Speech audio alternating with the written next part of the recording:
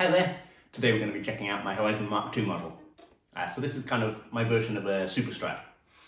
So we've got, on this particular guitar, we've got the triple single coil pickup configuration with the 1 volume and 2 tones. But I also do this model in other pickup configurations, like twin humbucker or anything else you can think of really. But for this particular one, we've got the old traditional triple single coils. So this guitar is a bit different in that it is completely chambered, completely hollow. It's just got an area which around here where the bridge sits on, and around here where the neck is, which is solid. Everything else is hollow, and it's about 6-7 millimeters on the top, 6-7 millimeters on the back. So most of it's hollow, and because of that, it's really lightweight, and it's also quite loud acoustically, much louder than a traditional electric would be. You can't really hear through the camera, but it is quite loud. So it makes a very resonant and light guitar. So also another interesting feature of this particular guitar is we've got UK only native woods. So on the top here we've got London Plane, and on the back we have English Maple, and on the neck here we've got a 3-piece of oak. Oak actually makes a very good neck material, but it's not often used. Another wood which isn't often used is the fretboard. This is Laburnum, so this is a native UK wood, and it's kind of sort of a similar colour to rosewood, a bit paler, and it's a similar density as well. So it's kind of a English or UK alternative to rosewood. So I really like using this. But I'm going to show you some of the woods and the features in a bit better detail now, closer up. And then at the end, I've asked my friend Ian to record a track on this guitar, so you can hear what it sounds like.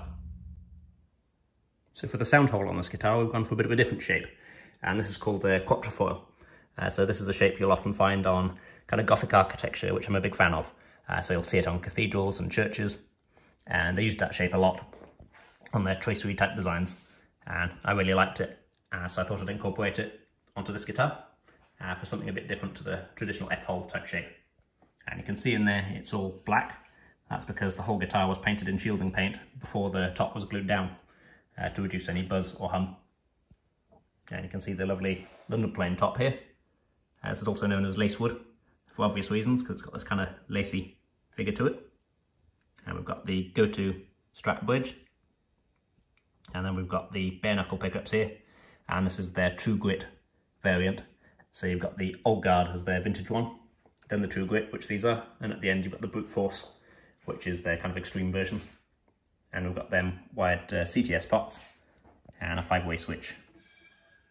And these are all in the traditional Strat locations, both the pickups and the controls and the jack. And let's have a closer look at the Laburnum Fretboard. So as I mentioned, it's a similar sort of colour to rosewood. It's a little bit paler, but actually darkens as it gets older. So this has already darkened a bit since it was built. But it's a similar sort of density to rosewood as well, and similar to work with, so it makes a great alternative.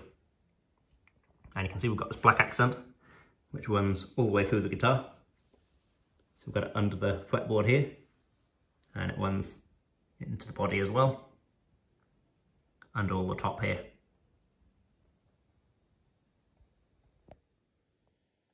And moving over to the back, so this is the English Maple back.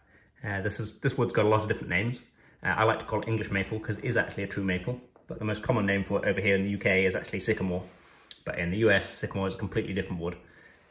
So it gets a bit confusing, but this is the wood they used to use on all the old-fashioned violins and cellos back in the old days, because they believed it had superior tone, and it could also look very attractive, just like this piece does.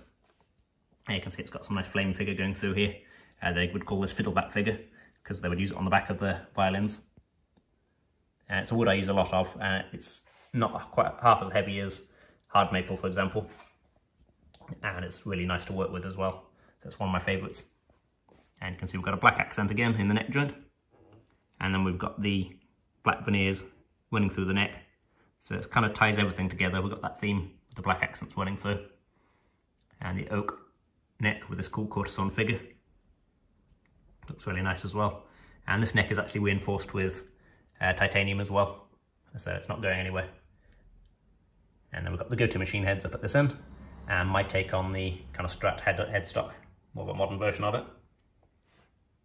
So it's a little bit slimmer and keeps the weight down on the headstock end. So now we're going to hear how this guitar sounds. So we're going to send it over to Ian.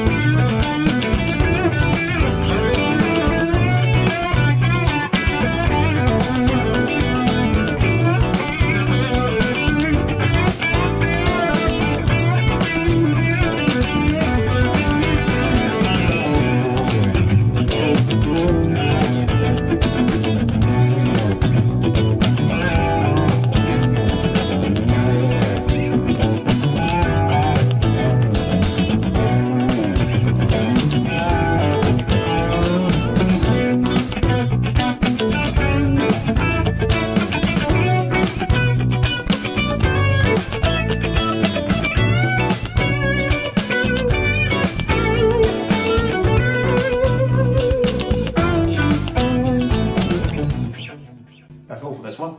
Thank you very much for watching. Please make sure to subscribe if you'd like to see more content like this, and please like the video as well if you've enjoyed it. I hope to see you on the next one. Thanks again for watching, and I'll see you soon.